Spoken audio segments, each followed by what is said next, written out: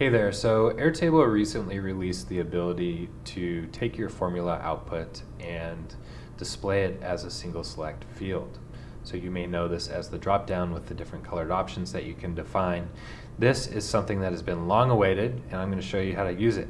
My name is Andrew Dodds. I'm a co-founder here at SimpleStack, and today we're going to look at how you can configure your formula field to do that, to basically create a visually appealing output that will allow the user to know that it's one of several options that may exist in a list of options. Let's get into it.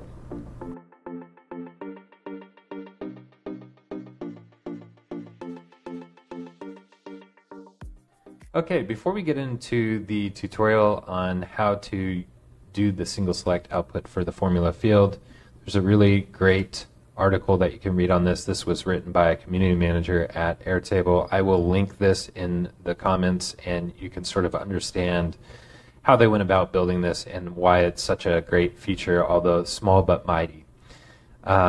And with that said, let's go ahead and jump over here to the base. Now, our use case, we're just going to imagine that we're managing projects, and based on a due date being entered, we want to update a status, and that status is going to be the formula field. So we're going to want that if there's a date that has been input into the system, we're going to want that to say that the project is scheduled.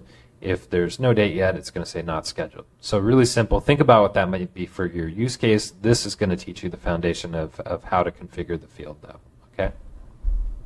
So we'll need a few fields to get this kicked off. I'm going to start with a start date field. There's just going to be a simple date field. Nothing tricky there. Just go ahead and create a start date field if you're following along. Let's go ahead and just put some sample data in here. So we'll do project 1, 2, and 3. Okay. I'm only going to give a date for project 1. Okay. That looks pretty good. And now we're going to configure the formula field. So if you're new to formulas, you've maybe run across these in Excel. If this is your first time in Airtable, formula in Airtable are really similar, although slightly different. They don't necessarily have all of the functionality that you might expect from Excel if you frequently use that, their formulas.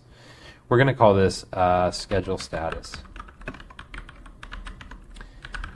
And we're going to use a formula to do the calculation. So we're going to use an if-then statement. Okay. So the way that these are set up is that if a condition is true, we expect a certain output. If it's not true, we get a different output. And these are pretty familiar concepts, I'm sure. The way you structure that is just by separating a comma. So first is the logical piece of it. So we're going to say if there is a value in the start date, and the way you represent that is to just say if the field name. So if there's a value in the start date, then what we want to do, and you're going to put this in quotes, is output scheduled. This comma means otherwise. So this is the value. If there's no value in the start date, we want to output need to schedule. And then all you're going to do is close the brackets. Now there's one more thing to do here, which is the formatting step. So we're going to go ahead and format it, and we're going to change the formula output to single select options. So you may have encountered these before.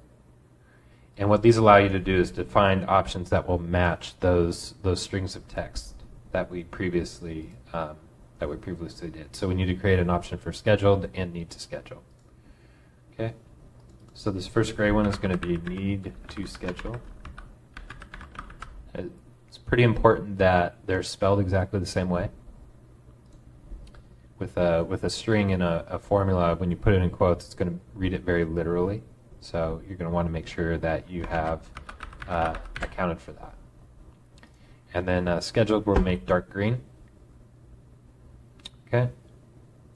You can also give it a fallback condition, which doesn't hurt, so we'll leave it. So if there's no, if it doesn't match any of the predefined options, just say you need to schedule it. Okay, and then we're going to create the field. So you see that what that does is whenever we add, so let's put a start date here, updates it to scheduled on the schedule status. And if there wasn't a date in this field, it would say need to schedule. Okay?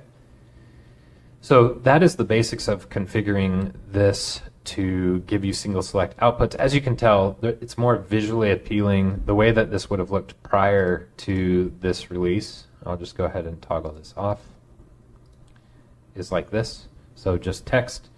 It's not as clear visually what's going on here, or if this is one of several options, and so this is just going to add additional usability for the app that you are creating.